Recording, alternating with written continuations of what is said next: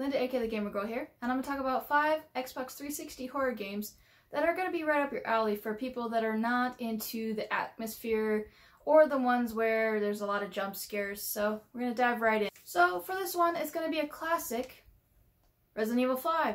Resident Evil 5 changed up their basic atmosphere and tank controls to be more of an action game where you are Chris Redfield and you meet a new partner and you're trying to go through a horde of zombies, but you can kick and you can shoot and you feel like you're more of an action-based game who's trying to avoid something that is attacking you.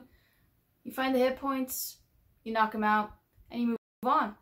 So this one, yes, there is zombies, yes, there is horror, and yes, there is a lot of like them gathering around and you feel like you're overwhelmed, but you really never feel like you're about to crap your pants. Now the next one is another Xbox 360 horror classic.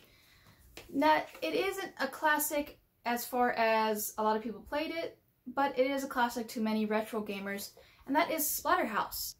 This is a reboot of the original 3 horror games that a lot of people have played on the Genesis, and this one basically is you are, again, like the first one, where you are a person who has to figure out what happened and why you're wearing a mask and why you're suddenly super strong.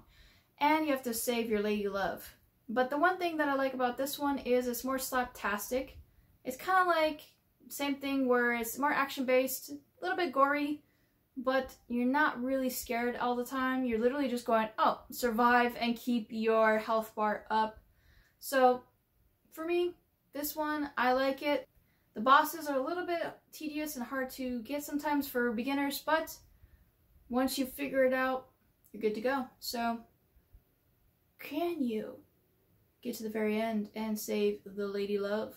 Now this one is going to be more of a side scroller, and that is Limbo. Now this one you're going to have to find in a triple pack or digitally, which I recommend you find the triple pack. This one is basically a little boy who is trying to figure out what's going on with his sister. And yes, there's some atmosphere horror, but because it's a side scroller, it's not like they're jumping right at you. You just have to avoid, like little monsters, avoid the creepy people and all of the stuff that's going on in your town. And from there, you can figure out where you need to go. I do like that there is more atmosphere as far as like you're a small little thing compared to everybody else and you're trying to figure out your way in life. Just like a child. You don't know what's going to happen, but you gotta figure out how to save your sister. So I recommend this one. Now the next one is going to be another hack and slash RPG style game, and that is Diablo 3. For me, I like Diablo 3 for people that are not really into horror games but want to start dabbling into them because of the fact that basically it's just hordes of people like zombies and different things coming at you, demons and creatures and stuff, that you have to sometimes work as a team or work by yourself and just like hack and slash your way through. I do like the fact that you never really are fully scared. I mean, yeah, there's a ton of things that could come at you at one time, but if you keep yourself steady and keep your blade sharp, you should be fine. And occasionally throw some mystical powers your way to knock them out. But yeah, Diablo 3 is not one of those games where you're gonna feel like you're gonna be crapping your pants. And the last one is going to be a good one that has a great story, and that is Darkness 2. Darkness 2 is basically a man who somehow gets attacked, doesn't know what happens, wakes up, hears a spirit that he's never heard before saying, "You want to get revenge," kind of thing. And all you have to do is feed the demon hearts. I'm down.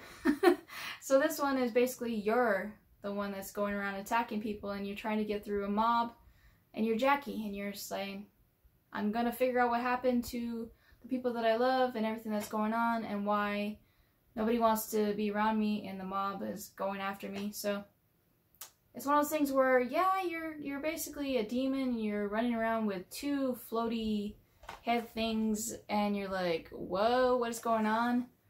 Yeah, it's gory. But I don't feel this is going to make you crap your pants anytime soon.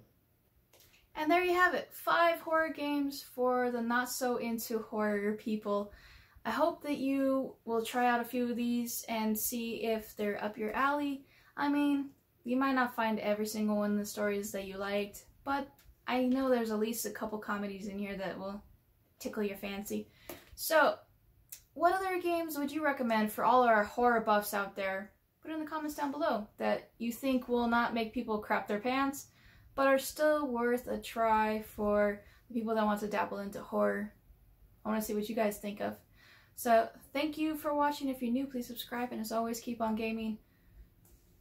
Spooky, spooky skeletons and shivers down your spine. It's Halloween in a couple days. Enjoy and stay safe. Bye.